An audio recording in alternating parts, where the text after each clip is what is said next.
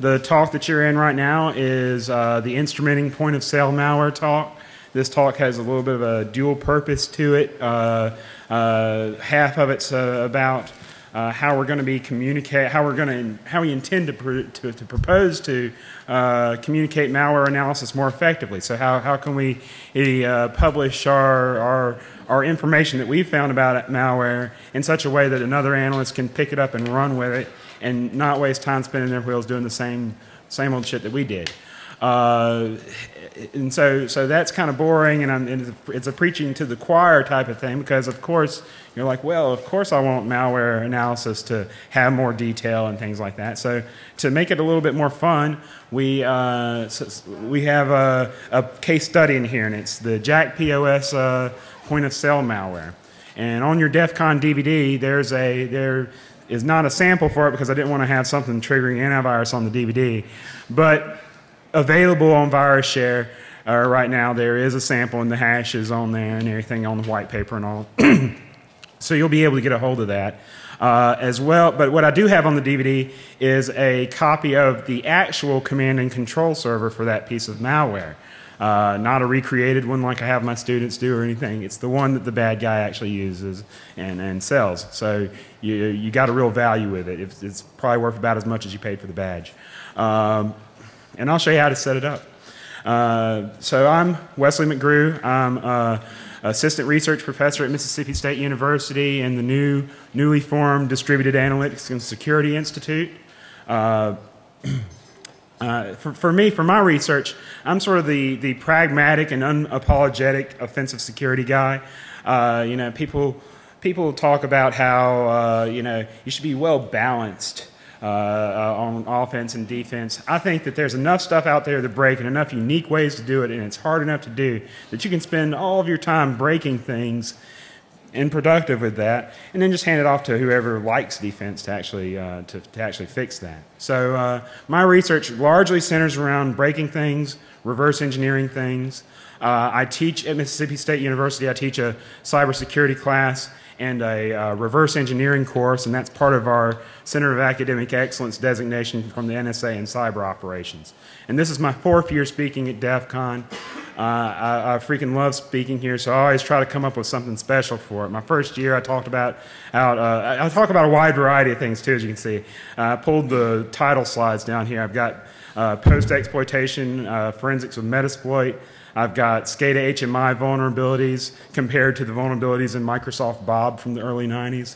And then last year, I gave a talk on analyzing and counterattacking attacker-implanted devices, essentially attacking penetration testers, attacking penetration testing software, attacking penetration testing devices. The case study that last year was the Pwn plug from Pony Express, and I dropped a little 0-day on that there. And I gave a little bit of a warning last year that, there's lots of these devices, and there's like these Wi-Fi pineapples around here that you might have heard about getting hacked here at this conference. Well, having given that talk last year, I've had people come up to me and say, hey, are you in any way involved with these hacks, these compromises of these devices? And I find these accusations to be outrageous. I find these accusations to be fantastic. And to tell you the truth, I hunt pineapples.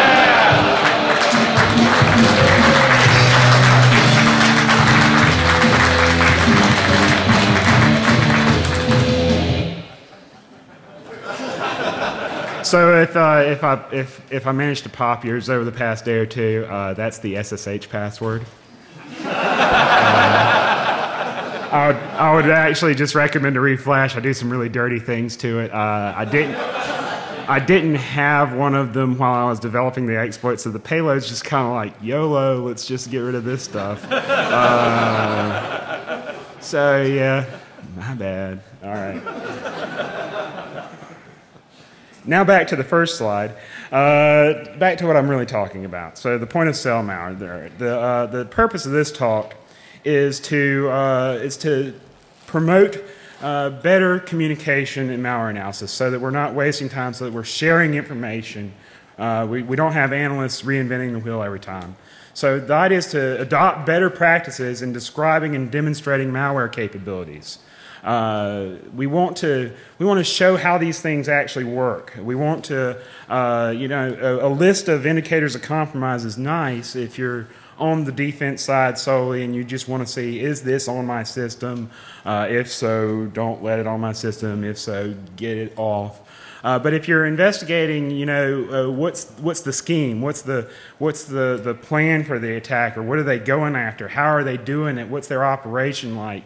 You need a little bit more in-depth analysis of this stuff. So the idea is to supplement written analysis, like we see now, with illustration that uses the malware itself. So if we have this piece of code, we can say, oh, well, it has this particular domain name generation algorithm. It has this particular memory scraper in it and everything. But it's nicer if we can, as the malware is running, show what it's doing. I mean, these things don't have user interfaces when they're running. They don't want to pop anything up on the screen. But what we're going to show you today is how to, as you're developing your malware analysis, build a harness to illustrate what you found so far. And we're going to show this off. And so the idea here is this is part of the scientific method. We want, or at least the important bits of it, the most important bit of it is that people can reproduce your work and verify your work. So there's a lot of analysis of the big name, high profile malware that companies are putting out their white papers on it. And there's, for many different reasons, there's some of them are hard to replicate. Sometimes there's hidden information. Sometimes they neglect to mention important aspects of it, like how the hell they unpack it in the first place. Things like that. So the idea is we want to have a situation where people can verify our results, start new analysis where the old analysis left off. And for me, the big thing is educating new reverse engineering specialists. I teach a course on this. And so being able to pick up where somebody left off on some advanced persistent threat malware, being able to pick up where someone left off on that is huge for them because it gets them deep into the malware, it gets them to looking at important stuff, and they're not just starting from scratch every time. And so the issue here, though, is most malware analysis that's published is targeting indicator of compromise consumers, people who are building, endpoint protection systems or managing those systems, firewalls, gateways, and things like that are scanning things, looking for these indicators. That's the bad thing. Don't let it on the system. But there's those of us who are interested in the inner workings of it that this is really important for. So what's missing in a lot of malware analysis out there, and I'm not going to, start going down the list of Mandy and Norman and all these folks and everything publishing white papers on malware and pointing out exactly what's missing in each case. And I'm going to talk a little bit about why they don't have some of that information. But this is what's often missing, that are key aspects of the analysis that keeps us from being able to use it at a very deep reverse engineering level. The biggest one is just information on the hashes or information on the sample. Sometimes you don't even get a hash of the malware. If you do, then you go off searching for it in public domain, open source sources, and you can't find it. It's something that they've pulled off of a client system, and they haven't submitted it to VirusTotal, obviously. They haven't given it to the VirusShare folks, and it's just not out there. And so, I've run into this before. A sample I want to take a look at, it has published analysis out there. You just can't get your hands on it. And I wind up finding, some shady back channel connection to somebody who's on a mailing list with somebody else, and don't tell anybody I gave you this sort of thing. And that's silly to have to do that for code that an attacker wrote. It's not like we're protecting intellectual property here, right? So the availability of malware is often missing, and again, there's reasons why that happens, and we'll talk about those. As far as procedures concerned, sometimes steps are skipped. I mean, obviously steps are going to be skipped, especially considering the target audience for many of these things. Things like how did we unpack it, and how did we find this functionality. Things that it may have in common with other malware that we just didn't bother looking at because we weren't interested in that part of it. So sometimes part of the process that somebody uses to do this isn't documented well. You know, as computer geeks, we're not very good about keeping lab notebooks about what we're doing, so we just kind of hack at it for a while and then we come back and document it later. That's a problem. There's often context missing. You know, so there's, especially if there's no sample available, then there's also the ability to redact things like what hosts are being contacted, what are the command and control hosts, even what industry was this malware found in, you know, because that's important. And at the very lowest level, just sort of the internal points of reference. Things like just addresses of where, like what functions are what, you know. If you went through all the trouble of reverse engineering, you know, this huge chunk of the functionality of malware, then what's the harm in giving me, you know, the function names at least and the arguments that you figured out? And a lot of that's missing.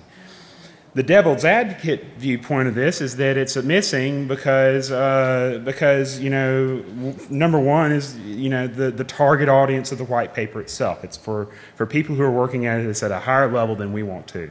I'm assuming everybody in here wants to get down and dirty with malware, x86 assembly, really mess it up at that low level. And you know, if you're down there, you're going to be pretty disappointed with a lot of this stuff. So we're kind of left to pick through for technically useful information. I'm always like, you know, different algorithms for unblurring things and unpixelating things and anything to try to figure out that IP address behind the redaction and anything. You know, that's me. That's what I'm always trying to do. There's a lot of added effort in documenting things well. It takes more time to reverse engineer something if you're keeping a lab notebook and documenting what you're doing. Because usually we're flying through IDAPRO, naming this, naming that, cross-references. 5 minutes later we're in another part of the code and we couldn't tell you how we got there. But if you take a little bit more methodical approach, then it's easier to sort of keep track of all that and you wind up with a really good paper at the end, but it takes a lot more work. You know, again, with the target audience of these papers, there's a concern for analysis consumer safety, the consumers of the analysis. You know, you don't want to give too much information so that they, you know, grab the sample and start playing with it and infect themselves. That's a little bit silly, you know. If you have to put some boilerplate disclaimer in there, go for it, whatever. The most compelling argument for this, for me though, the devil's advocate argument that I like the most and I can get on board with is client confidentiality. Sometimes you pull this malware from a system that's a client of yours and you don't know yet if that malware is specifically targeted against your client. Perhaps it's hard-coded with internal information that they've previously found out about your client. You don't want to upload that to virus share yet. You don't want to upload that. You don't want to upload it to virus total yet, but a lot of y'all do. You know, so I can understand that. But once you sort of kind of get into reverse engineering and you find out that, hey, this really isn't that target, it doesn't have, you know, specific information about my client in it, then it's time to start thinking about, let's push this out to where other people can take a look at it. The biggest reason, so all those other reasons are the reasons that if you approached somebody with this, they would try to claim. The last reason is the real reason in many cases, and it's competitive advantage. There's so many people doing these analyses. There's so much you know, benefit to them for being the first out there, to being the best out there, to being the most accurate out there. Maybe not the most accurate, but to have that public image as being the ones that reverse engineer the next Stuxnet or something like that. So it's not in their best interests to share that with anybody. They don't want to. If you had all these big companies, you know, splitting up the work, you know, you'd have it reverse engineered in a snap. But that's not how they work. That's not, and it's a competitive advantage, and I get it. You know what? I hold the contents of my talks and anything very close to chest and anything to represent them because, you know, that gives me an advantage. But that's the real reason, rather than any kind of, you know, altruism. So what's being done elsewhere? Elsewhere in science. So reproducibility and verifiability are big in academia, in any scientific endeavor. Peer review is supposed to enforce this. If you get published, you're supposed to, that work is supposed to have been peer reviewed and able for anybody to take that work and replicate it and verify those results. That being said, we may not be as rigorous as that as we ought to be with computer science and computer engineering. But it's something to shoot for, at least. It's something we strive for. You know, you want to have a software environment, data, all that documented to the point that somebody can recreate the experiment. That's the gold standard for any kind of science, computer or not. And recently there's a push for having research papers that embody the algorithms, like, especially in computer science and any kind of like algorithm type, numeric computation type situation. There's a push for having papers that embody the algorithms and data within the paper such that you can manipulate them interactively. And so there's been challenges out there to implement systems for this. And so you have a paper with embedded algorithms and data. Now, for somebody who attacks things like me, I'm thinking attack surface just went crazy on this thing. But assuming we can do this, and we run PDF renderers anyways, and so they're kind of nasty anyways. So why not do this? It sounds a little bit scary regarding malware, but if we're all professionals and we're all taking on this challenge of reverse engineering malware, maybe we kind of put on our big boy pants and deal with it. So the recommendation here is to go beyond just normal sandbox output for malware analysis. So that's one way of sharing a malware analysis, but that's all automated.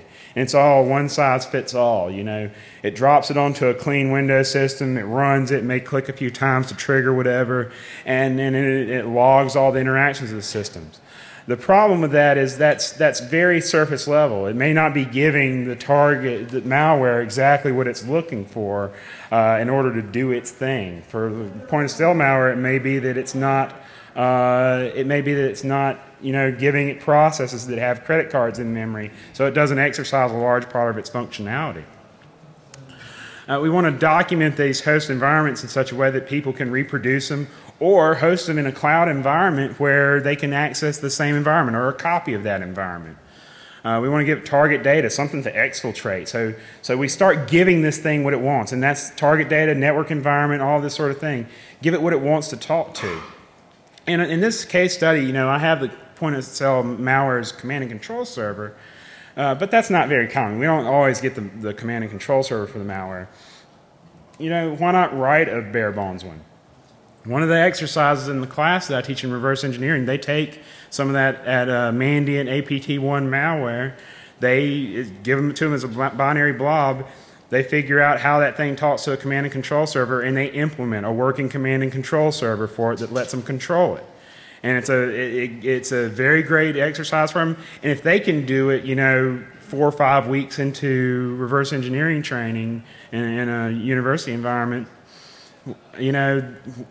why can't anybody else? So give it that sort of that other thing to talk to. And the other thing, besides just giving it what it wants, instrumenting this thing so that we can watch it run, so it's not just running in the background unseen. And so the coolest tool for this I know of is to write your own debugger for it, and it's easier than you think. WinApp Debug is a great library for doing this. Again, I use this in the classes and anything. I think it's cheating for my students to use dynamic analysis too much. I like for them to kind of sit there staring at assembly for a good chunk of their time. But if they're going to do some debugging, I like for them to write their own debugger. So that's a great library for kind of bootstrapping yourself up into it. It allows you to isolate functionality in the malware, lets it run live, but when it hits something that's interesting, show us what's going on. And you could have a good visualization of this, or you could do a crappy one like I did. So the case study here, so that's all, preaching to the choir type stuff. I don't think I'd get any arguments that's like, we need to communicate better. Of course. But the case study, this is the fun part, huh? So before, I'm having an acknowledgement slides right here in the middle of my talk, because I want to make sure I get into these before we geek out on the demo. The original malware samples for this are sourced from Xylitol, I guess that's how I'd pronounce that. Great guy, runs cybercrimetracker.net, and basically it's a live feed of kind of shady ass sites that have things like this. So you can grab some fun things off of there and kind of play around with them. I actually got turned on to this particular sample through a tweet that I've long since forgot who tweeted it, who had a screenshot of the command and control server's web interface up and had redacted out the IP address poorly. They left, you know, they left like the top couple of rows of pixels left there and everything. I was like, well, here we go. About 5 or 6 different possibilities. Let's do this. And so that's kind of how I got turned on to it. But an official source, cybercrimetracker.net. You know, there's been a couple other analyses of this same malware that I want to acknowledge. These were published after I had done my analysis, but I didn't want to publish my analysis until I got here so I could drop some cool stuff on y'all. But to give them their due credit, of course, the Spider Labs guys had a great analysis. Jack POS, the house always wins. You know, a couple of things different from mine, and I'm not sure. I don't remember if it was a different sample or if they just didn't look at it the same way that I did. And then the Malware Must Die folks had a look at it from the viewpoint of tracking down the author, and they had like a forum post that they had found where the guy was selling this thing. Now it's free on the DEF CON DVD. Cool. So I've got more citations in the white paper for tools, executable paper, prior work. I believe in giving a white paper out with these talks, and I highly encourage everybody to do so. Nothing angers me more when there's like one good source, one good talk for a particular subject, and you go there and you're downloading slides and no white paper. And so I'm left to kind of guess as to what they were talking about in there and kind of fill in the details. So why Jack POS? Well, it's the one that fell into my lap whenever it was time for DEF CON CSP to roll around to a certain extent. It also sort of fell into my lap around the same time. I've got 5-month-old twins right now, and so I was analyzing this just around the time they were born and everything. So when I was unable to sleep and I wasn't holding one of them, or if I was just holding one and I could work with the other arm, this was what I was tinkering with. But it's kind of a cool one to look at for this because there's a lot of POS malware, huge topic right now. It's probably what y'all lined up out there for. You didn't know you were going to come to the I Hunt Pineapples talk.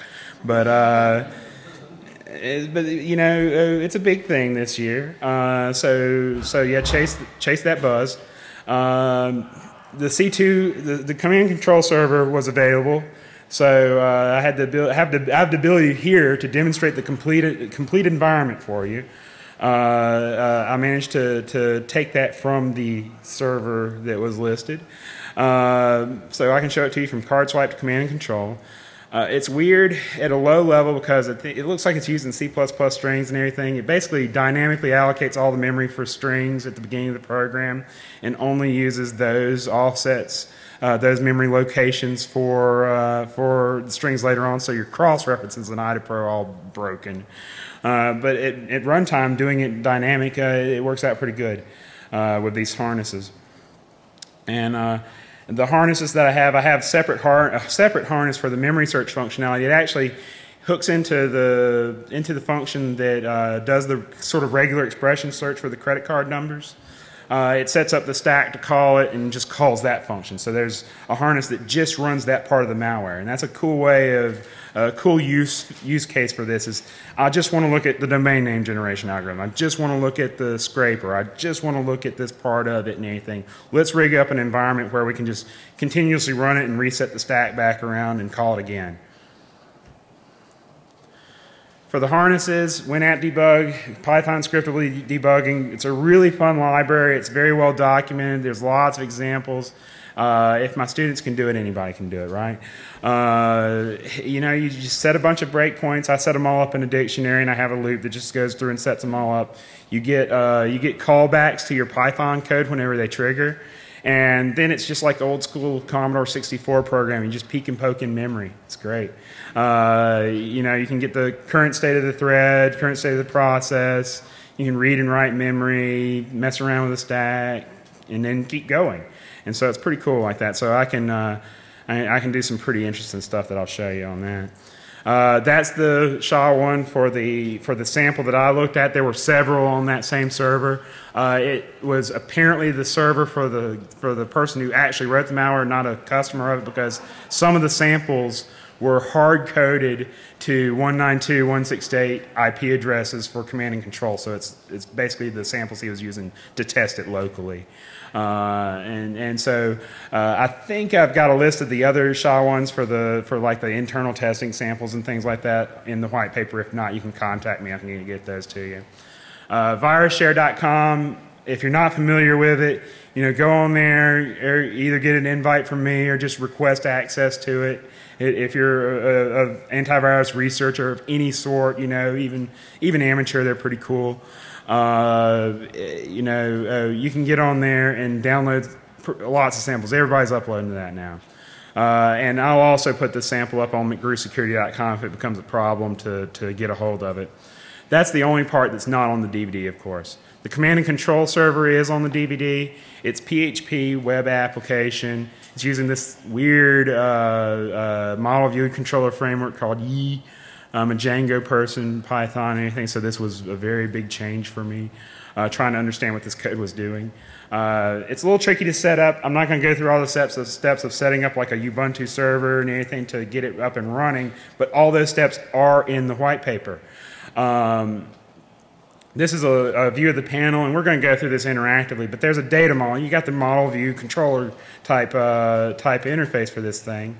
And so you have objects in there, tables of them. So bots, cards, commands, track dumps. There's ranges of IP addresses for the geolocation that I didn't manage to get because I didn't grab the SQL tables at the time. Track data, users for the system. It's actually in a state of development, it looks like. If you start digging into the source code of this thing, it's the way it stands right now. You log into it, and you're basically the only user. There's not any kind of separation for different users, so you might as well only have one user on the system. But it looks like there's a lot of underlying code there that kind of indicates that that instead of selling, selling generated samples and the code for a command and control server, that he would migrate to having this as a service where he would set it up and have client logins for people who want, dumps of credit cards and things like that, and allow them to get small subsets of the data set. And it looks like that's what he was working towards, but there's indications of it, but it's not completely implemented. It's all pretty much, one user gets everything type of thing. Back to the sample itself. It's a UPX packed sample, so thank God I'm not going to go into like a weird unpacking talk or tutorial here. I'm just happy when it's done with. So the nice thing is you can just UPX extract this thing and you're good to go. But the unpacked version, for whatever reason, maybe I'm using the wrong version of UPX or something, it crashes at a check for a stack cookie in one of the earliest functions. And I think, I know that it's just not rebuilding the relocation tables correctly. The fix for this one would either be to figure out exactly what UPX to extract this back out with, or what alternate packer implementing UPX it was. But the easiest way to do this is just to disable ASLR for that particular binary. And in your PE headers, you can go to image NT headers, optional header, DLL characteristics, dynamic base, unset that bit, and now all of a sudden your malware doesn't hop addresses every time you run it. And I like doing this if I know that a sample is not going to freak out if I do this. I like doing this anyways because that means I don't have to keep rebasing in my static analysis in IDAPRO to keep all my addresses consistent. It also makes the harness design a little bit easier. This is the nasty main loop of the program. Up towards the top, it calls a function that sets up all the strings that are going to be used in the program for the rest of its execution. And that's the command and control server, the file names of the executables that it tries to install itself to, and also process names that it wants to avoid whenever it's doing its grepping through memory for credit cards. Towards the bottom, down that red channel there, you know, in IDAPRO, you've got when you have a jump, you know, if it's true, then you take the green path. If it's false, you take the red path. So the red path there is essentially after a check for am I installed or not, and it dumps down to some code down there at the bottom that installs itself. So it copies itself in, it does some very standard registry persistence, sets itself up in run keys and things like that. The harness that I designed, it patches the command and control string as it's set up so that it points to one of my VMs. And so that's something you'll want to change for your environment. It patches the installation check so that you can just run it from a directory and you don't have to dig it back out of one of the app data folders in the middle of it. And it also it prevents this watchdog process from executing. It spawns off another process that watches this process, and if it dies, it starts up another one. And that is really obnoxious when you're trying to keep this thing kind of under control. You want it to stop when you tell it to stop. The other stuff that it does is it presents anything from shell executing. There's some functionality to install other malware through this malware. And I just like, let me know what you were going to run, but don't quite do it yet. Communication-wise, there's a loop up there where it looks for the command and control server. It hits a post echo address on the command and control server. If that server responds with simply up, no HTTP, no HTML, or no HTML tags or anything. If it just says up, then it's like, okay, I'm talking to the right command and control server. I'm going to keep going on. That's where your sandbox would be like, so that keeps normal, simple sandboxes from really getting much from this. Once it figures out there's an actual command and control server, it checks its own state to see if it has already snagged any track data from memory. It does it later in the loop, but it does come back to here. So if it got earlier track data, then it's going to base64 encode that out and send it out. And so we can set up our harness to display that in not base64, so we can actually read it. And it checks a queue. They're actually clever. They have a queue on the command and control server of commands to execute on the target system that are being distributed out to the different bots. The hosts uniquely identify themselves by a MAC address. And there's probably some weird cross-site scripting, cross-site request forgery type stuff you can do with that. Commands-wise, you've got so there's a very limited set of commands in this malware. You know, there's some of them are backdoors, and it's kind of general purpose. Let's mess around on the system and set up things and look for files and stuff like that. There's not much of that on here because it's scraping track data and it just does that. You don't have to tell it to do that. It's always doing that. So the remainder of the command set's very simple. Kill just knocks the bot out. I think it even uninstalls it. There's an update that replaces the current malware with the latest version of it that's in a directory on the command and control server by hitting the post download function on the server. And then aside from that, there's an exec that's basically, it looked like on the server that I pulled it from was being used to install other malware, because if you got a botnet if you got a botnet, you can make some good money installing other pieces of malware for other folks, and so that's a way of doing that. There's a memory scraper in here, and this is the memory scraper function that you're seeing here. In the advertisements for this particular piece of malware, he's like, does not use regular expressions. Well, this code essentially does the same thing as a regular expression. It's an embodiment in code of a regular expression search for valid credit card numbers. The reason why he's bragging about it not using regular expressions is otherwise any idiot can just run strings on a binary that actually is using a regular expression library and see, hey, this thing's including some GNU regular expression library, and here's the regular expression string that it's compiling down to use for it. And so it's a little less subtle. They're having fun over there. What's going on? And so it does some interesting things. It gets a list of processes. I say of functions there, but processes. It avoids 64-bit processes because it's for whatever reason. I guess it just doesn't figure there's going to be anything there. And then it has an internal table of processes that it knows is not going to have track data. Windows system processes. Basically, if you did a PS list on a stock Windows system not running anything, it's avoiding all those because that's not point of sale software. It iterates and searches through two regular expression-esque functions that implement the ISO IEC standard for card data, and it's more or less adhering to the standard. It's sort of with all the little quirks and everything for getting, Visas and MasterCards and things like that. And so it was an iterative process harnessing this particular function and just throwing what I thought were valid cards at it until I was getting traction, getting through, and getting more code coverage through this. The harness basically identifies the search process in both harnesses that I demonstrate. And then one of the harnesses will basically let me point this function at an arbitrary process ID on the system for testing. And so I don't have to just sit there scanning the entirety of memory every time.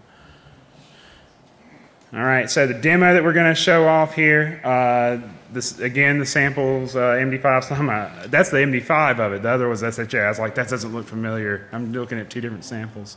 No, it's the same sample. The two harnesses, one instruments is all operation of the thing. The other one that I'll probably just show you the code for just skips to the proc harness. I can demonstrate that. We got a lot of time.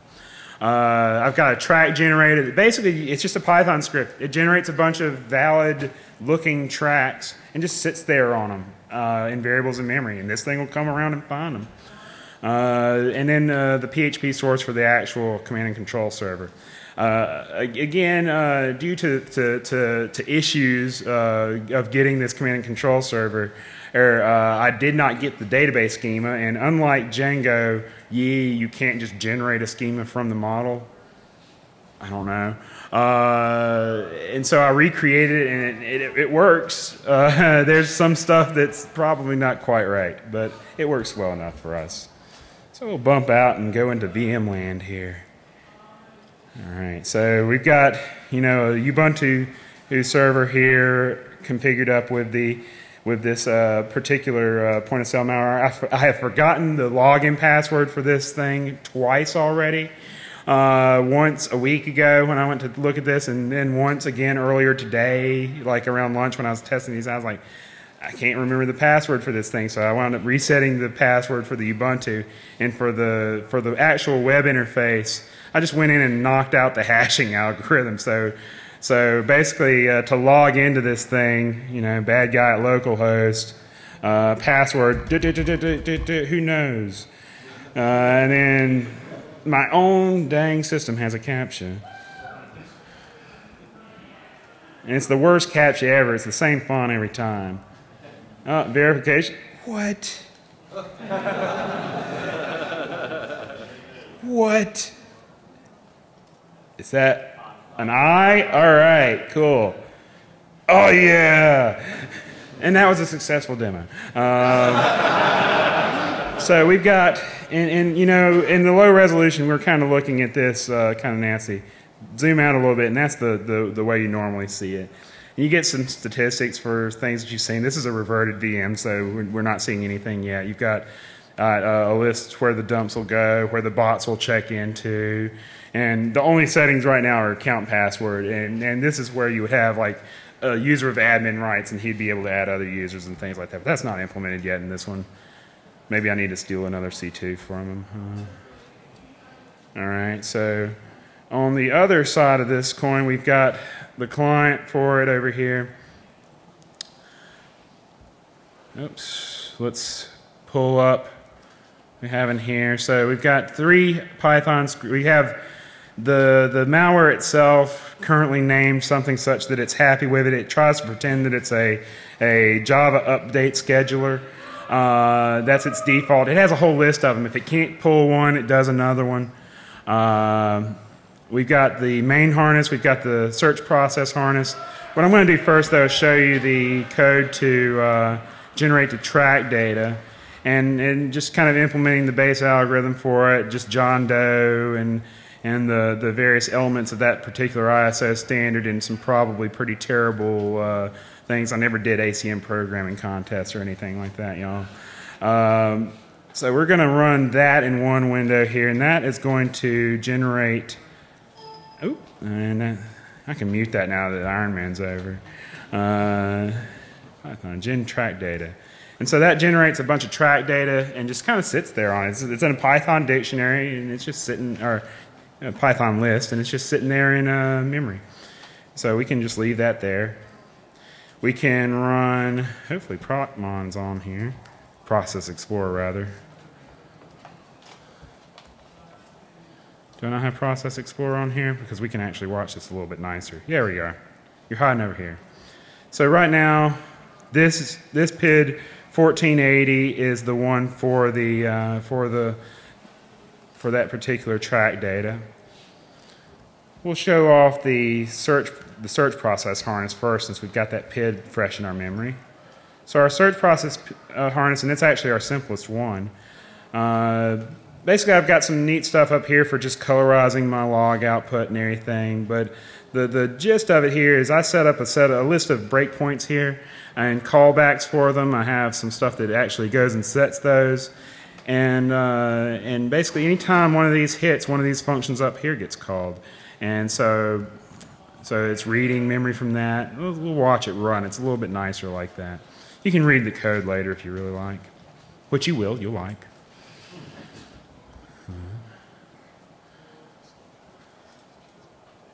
Search process harness, and I think I need to provide the PID 1480, wasn't it? 1480. All right, so there it goes, searching through that. And the fact that some of these data structures return not zero meant that it worked and it found things, and that was sort of my indication that I got enough code coverage in there with my data that I actually got some results out of it. Once that was working, now still with that data in memory, I can run the main jackpots harness. We'll look at that. And so that's got a lot more of these breakpoints here. I've got breakpoints for patching command and control, install checks, blocking the shell execute, opening the URL so I can see what URL it's pulling, all that sort of stuff.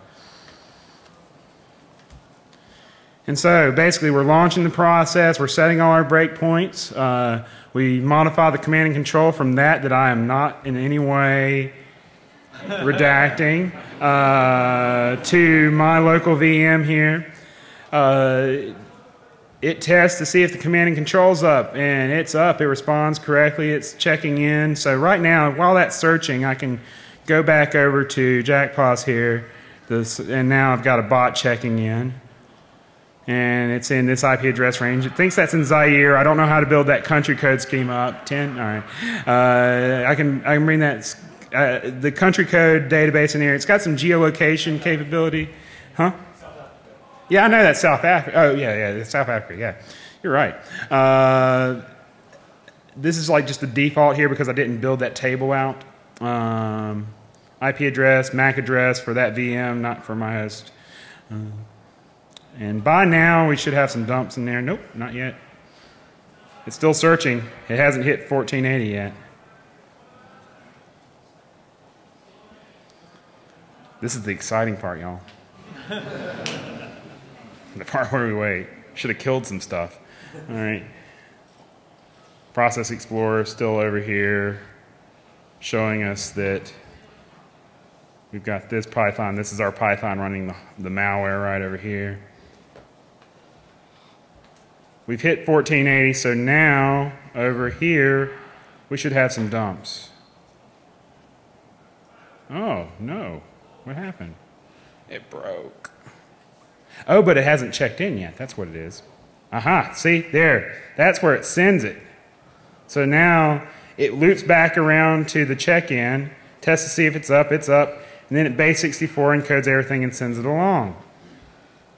So now, dumps. So there, you can play around with this and you can have some fun with it. If you were really evil, you could actually just patch this malware and start using it for yourself. Don't do that. Naughty. Don't hack things. All right, so wrapping up on this.